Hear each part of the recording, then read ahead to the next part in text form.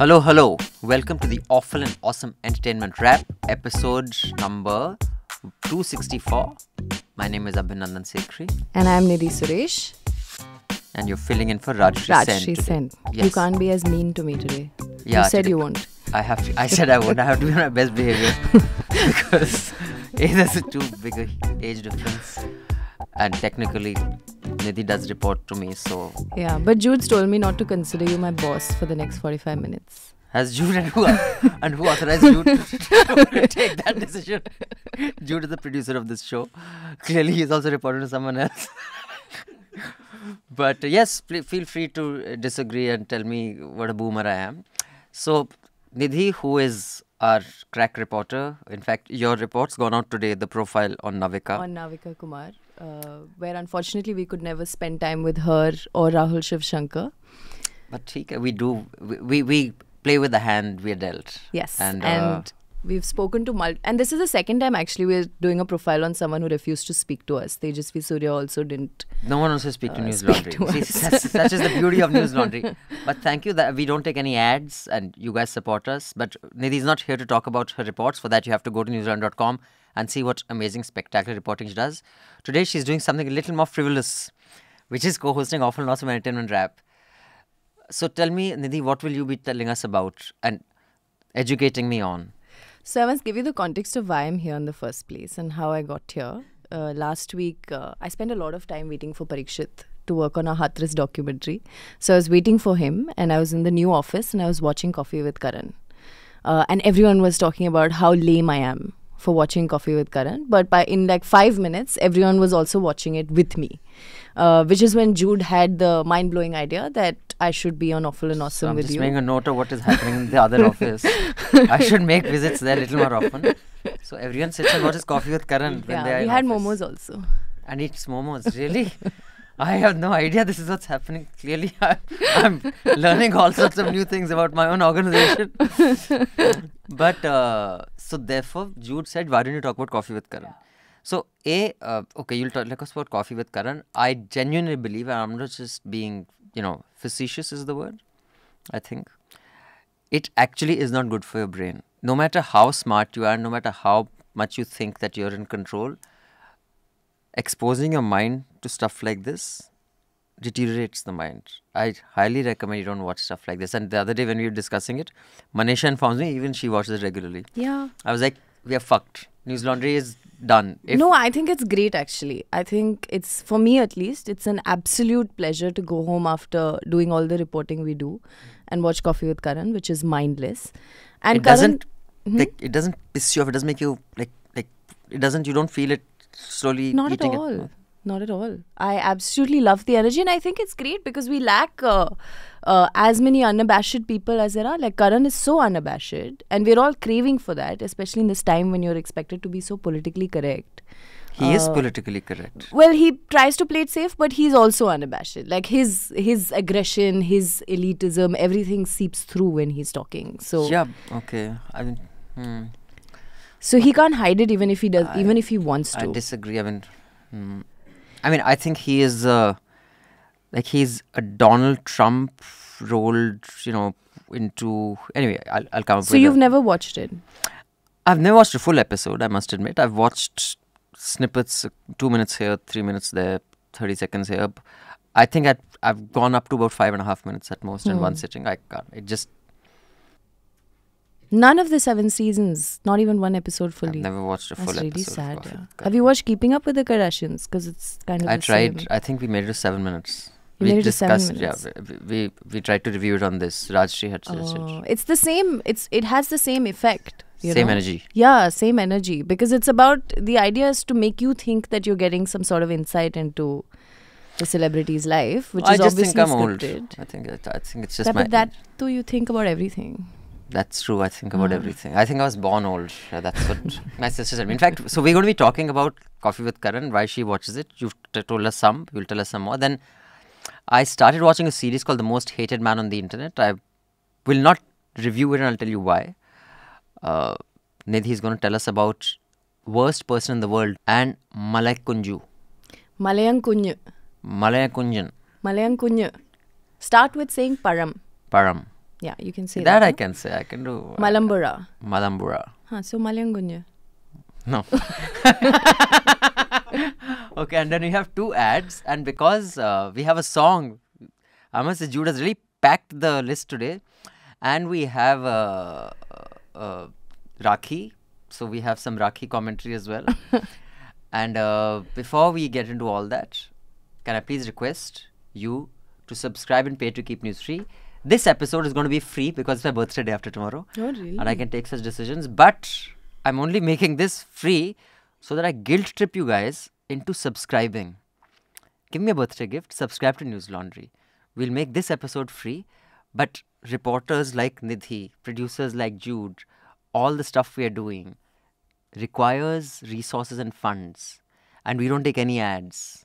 And as you can see, newspapers, news channels are full of sarkari ads. Unless you make an effort to change the revenue model of news is not going to serve you. It's going to become the propaganda tool that it has become in the hands of, a small select bunch of people, whether it be political organizations or corporate organizations. So click on the link below, pay to keep news free, and from next week again we'll take this behind the paywall. In fact, we'll only keep it outside the paywall for a week. After that, we'll pull this behind the paywall. Your birthday week. Birthday week. You're a Leo. I'm a Leo. Leo the lion. सारा शहर मुझे lion के नाम से जानता है. Now it makes a lot of sense though. What does the dialogue? No, that you're a Leo. Why? Because Leo is supposed to be headstrong, leaders, Is but that right? stubborn, angry. I'm not angry. I've been told you're a very different person on this episode. Okay, we shall not give away any more News Laundry secrets. You shall tell us about the worst person in the world. Although you briefed me about it, it's an interesting concept. I think I'm not aware of any a film that deals with this, and I get a lot of people feel the social structures inhibit their gay abandon with which they like to conduct their lives, and it guilt trips into them. So this film is about that. Sort of. It's a coming-of-age film. It's a Norwegian film. It was released in 2021, October, if I'm right. And it saw a lovely premiere at the Cannes, which received a lot of critical acclaim.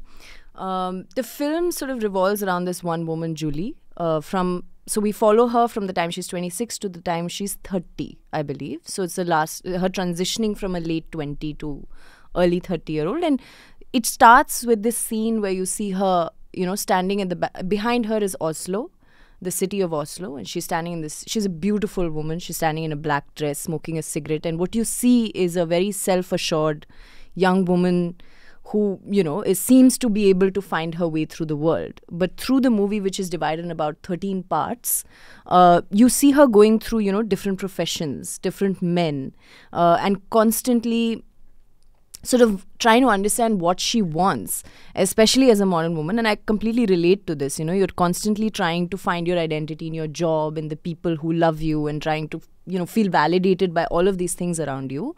It can get very confusing. And she's sort of navigating through all this, and every time she takes a decision for herself, which can come across selfish, she feels like the worst person in the world. So the movie sort of looks at that and where she kind of ends up arriving at the age of 30. There isn't a big climax, but it's more this journey that, it's a film she that goes through. Caters to the self-indulgence of Zoomers. Okay, but tell me, actually I wanted to ask you this before we go into this generational uncle talk that you will do. हम जो करते ठीक है. Zoomers. That is exactly what the film is not about. Have you watched it? No, I'm just saying. You're infamously underprepared for this podcast. So I wanted to ask you, what were you doing when you're 26? And don't tell me you were working a lot and on Meera Nair's set. Like, what were you feeling and doing? What was I feeling? 26, I was feeling, have I taken the right decision in quitting my job and trying to start a company of my own? All the channels were launching. Because I was one of the early entrants into the media space, you were constantly wondering, should I, get a job in one of these channels, because there were good, great jobs available. I was getting a little more confident in my physicality and my just, that awkwardness was gone. I still hadn't completely thrown off, like, I really don't give a fuck about, what I wear or what I drive or how rich someone is.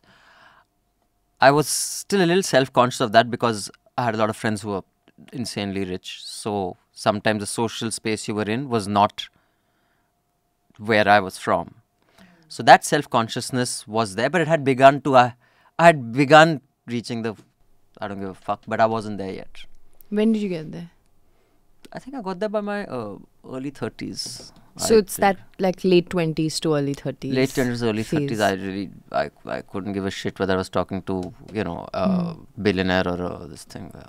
But yeah, that time I was self-conscious. Yeah, so it actually taps into that sense of self-consciousness. It's not self-indulgence.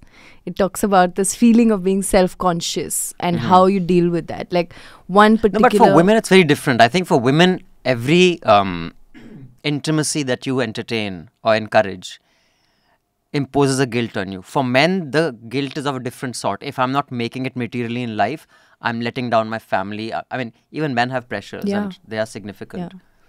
But I think for women, but for men to encourage or, kind of indulge themselves in intimacy doesn't lead to a guilt trip. With women, it does.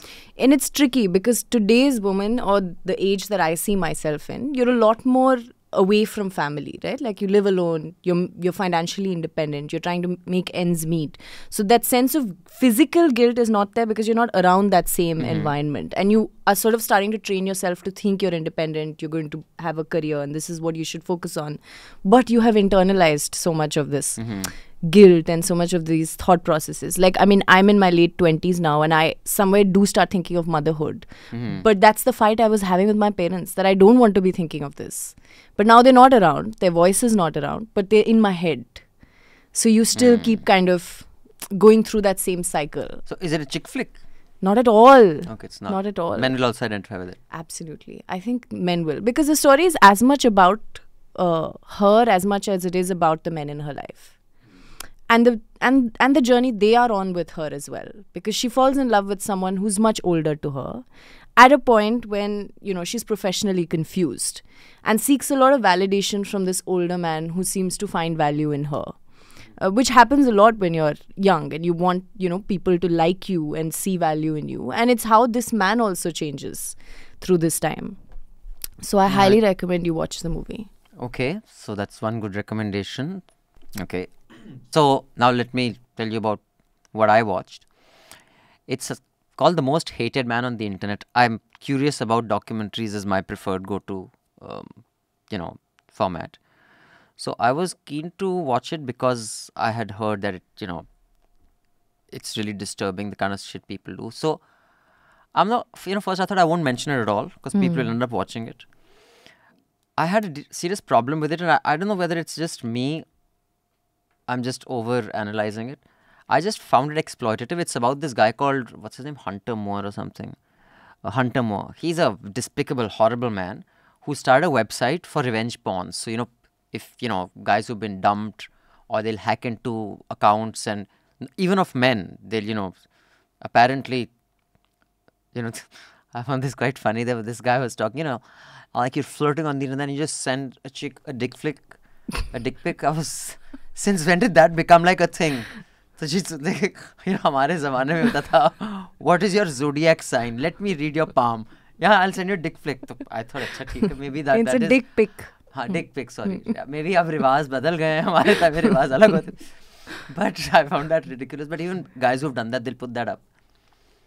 And how it destroys, young girls' lives, in a moment of trust or indulgence. So he set up a website and he was profiting off that. But I thought the documentary series was doing what he was doing in a more sophisticated manner. I just thought one interview really disturbed me. And I thought it was very exploitative, that interview. And that woman was clearly messed up in the head. A, to do the kind of stuff that she did earlier. Two, to do the interview.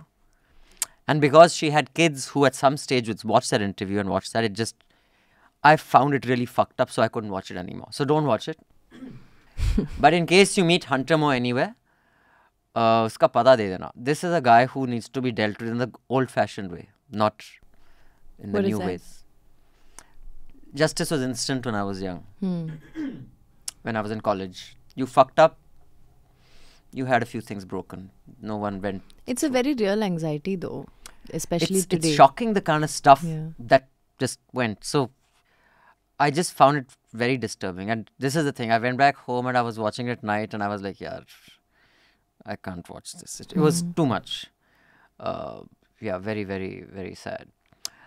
But we're also going to talk about, by the way, fashion.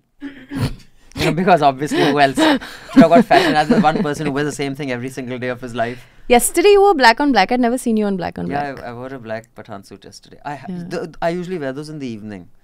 But yesterday it was just like this. I wore it. What logic is that? Why? What is it? As the sun goes down, your kurta changes. In the heat, you're not going to wear a black Pathan suit, no? It's so hot in Delhi. So winter you wear black. In winter sometimes, but I wear black only at night for dinners and all. So now tell us about Malayankunju. Yes, tell us. Malayankunju. Malayankunju. Okay, fine, yeah. No, I want you to say. Malayankunju. So one time I get to do this. Malayankunju. Okay, dude. What's the film about? It's Malayankunju. Basically means son of the mountain. And it's a Fahad Fasil lead movie. It's actually a Fahad Fasil movie, a Malayalam movie. And first time A.R. Rahman is composing music after 28 years in Malayalam cinema. Okay. And apparently he was pushed by Fahad Fasil to compose music for this movie, even though he didn't have time. So the movie, I mean, Malayalam cinema itself in the last few years has been really going through this sort of change on camera and off camera when it comes to misogyny, this sort of male ego. We've seen movies like Kumbalangi Nights. Have you seen it? Yeah. Great Indian Kitchen. You reviewed it. Yeah. Reviewed as well. So in this movie too, we see sort of, and there's all the other things that are happening off camera with the Me Too movement, which started much before the Weinstein movement in Malayalam cinema, which actually started in Kerala with Dileep's case and everything. So in this movie too, you see Fahad Fasil, he's a technician. He basically repairs laptops and sits in his room, wakes up at 3 a.m. And he is frustrated with his life. He's annoyed. And this isn't a spoiler, but his father basically committed suicide. That's okay. Our audience is used to spoilers. I know Rajshri Rajshri. gives a lot of spoilers, and you haven't watched it, so you wouldn't know. So, Fahad Fasil is a technician, and he's very frustrated with his life, and he sort of also has this feeling of belonging to his place, which is very strong. So he's very possessive about his land, his home, his house, a lot more than his people. And he is, you can see that he's a very casteist man. So he's very angry with the fact that his sister went away with someone who's not from the same caste. So he doesn't speak to her. He's a very difficult man, struggles with vulnerability, speaks to his mother very rudely. And the interval sort of arrives at a cliffhanger where there's a landslide. So throughout the film, you know that the landslide is coming because people around are saying, you know, we should move to the camps and everyone's leaving. But Fahad Fasil is like, no, I don't give a shit. I'm not moving. This is my place. And when the landslide occurs, the second half of the movie is actually very claustrophobic because you just see this man sort of struggling to come out. So he's under. Okay. And there's almost like 4 or 5 dialogues in the second half of the movie. And only Malayalam cinema can pull off an almost art movie as a commercial cinema. Yeah. I think Mallu cinema is by far head and shoulders above. Sorry to, interrupt, but a lot of our Kannadiga audience have sent me some messages in the past that I'm illiterate. But the Kannada films I see are very Bollywood. So I really don't think... Rajmouli is a Karan Johar. It's Kannada, right? Yeah. I mean, I don't watch Kannada cinema, so I don't know much. Now you're going to get hate also. It's from Kannada. But yeah, Mallu cinemas, I think... Why haven't you made a Mallu playlist then? You've only made a Punjabi playlist. I've made a playlist? Haven't you made some song playlist or you're either singing all the time? Yeah, Punjabi I sing Punjabi songs all the time. You never put any effort to learn or sing. But I don't understand Malayalam. Haven't you ever had a Mallu girlfriend? Everyone in Delhi has had a Mallu girlfriend. Can we just stick to the... You know, Mallus are everywhere, no? Rajshri ko lagaya See, Jude has told me you're not my boss today. At least I could shut down Rajshri. without being called a toxic boss. If I shut it down, I'll be called a toxic boss. So then, Jude has told me very clearly you're not my boss right now. okay, so. I'm not your boss right now. Okay. Yeah, so anyway, the film gets very intense in the second half, and you're also constantly, you really dislike the character, but you do end up sort of rooting for his survival. And the idea of the second half is almost entirely him under landslide? Yeah. And I was just reading up that they couldn't even shoot with a stunt double because it's so close up. Like the camera is in his face, and he actually sustained injury and had to go through surgery because it's really intense. Like he's really under, and there's some very intense This I have to scenes. watch. Seems very interesting film. Yeah, and the idea sort of is to come to this point where the landslide and this tunnel that he's sort of trying to go through is emblematic of his mother's umbilical cord. At least this intense, the intense. Bit heavy ho gaya. See, we do very serious work at News Laundry. I'm not used to this frivolous thing that you do. I see. Okay, but this guy has just taken the country by storm. Everyone's talking about him. Although who I really like, and I'm so bad with names, is the guy who was in Sudani from Nigeria. He was also in Robot. And in Virus. Yes. He's. I find him really good. He's an amazing actor. I'm just wondering what he his just name becomes was. the character. He was in Kumlangi Nights as well. I'm forgetting his name. I'm trying to think, did I watch Kumlangi Nights? But by the way, I'm just curious to know, what did you think of The Great Indian Kitchen? Because, I'm curious, yeah. I thought the movie, I liked the first half. I didn't like the ending. The ending for me was similar to Lipstick Under My Burqa, where these women smoke a cigarette and they are liberated. Okay. In this also, she kind of spits or something. She throws the food at him or something like that, and she leaves. The end is that she's choreographing that song, that dance sequence with her. But she leaves home after doing something symbolic, right? So that kind of I get a little annoyed with, because that doesn't really happen. Like all of the other things, especially this scene where the father-in-law is putting the bones. My God, it really happens. And I've seen generations of women in my family sort of pick up after after men and clean the table, and it's just disgusting. So that disgust is really well brought out because of the number of times they repeat it, right, in the cinema. So I think that's great. I thought the most, from a feminist point of view, a really phenomenal ending of a film was Arth. I actually haven't seen it. The Shabana Azmi, Kulbhushan Kharbanda, where he comes back to her at the end, and the assumption is either she would, hook up with Raj Kiran, who is the younger man in love with her, infatuated by her, that, because he sees that she's going through a problem with her marriage and her husband is such a dick. And in the end, either she'd go to Raj Kiran, or when he comes back saying, I'm sorry, take me back, she'd say, okay. She says no. And that's the end, that she doesn't want him or him. I thought that was, and it was made in the 70s, I think. That was pretty phenomenal, I thought, that as an end. It wasn't unrealistic, yet it was not the bhai, to complete her life, she has to hook up with one of them. I love that. Was good. Surprisingly, I watched, did you see Jug Jug Jio? That new Anil Kapoor, what was it? Varun Dhawan, Kiara Advani. What do you think I do at News Laundry? I just want to know, because I assume you do I have a lot of time where you review films. So I'm hoping that you're watching and not just giving us gyan about prepare and don't wing it. Oh dear God, okay, no, I haven't seen Jug Jug. Everything 3 years after Badass is coming out. So you'll tell us about Jug Jug Jio, but only in the audio only version. That's it for the video version. To listen to the full podcast, I would recommend download the app for the most friction-free experience. Check out our other podcasts. Let's talk about Hafta, Charcha, Daily Dose, News Portly, and many more. And thank you for your support. The rest of this podcast is audio only. The subscription model is something that keeps News Laundry afloat, but we need hundreds of thousands of people to completely transform the news ecosystem. So you pay for news, so it serves you. So click on the link with this video, subscribe to News Laundry and pay to keep news free, और गर्व से कहो मेरे खर्च पर आजाद है खबरें।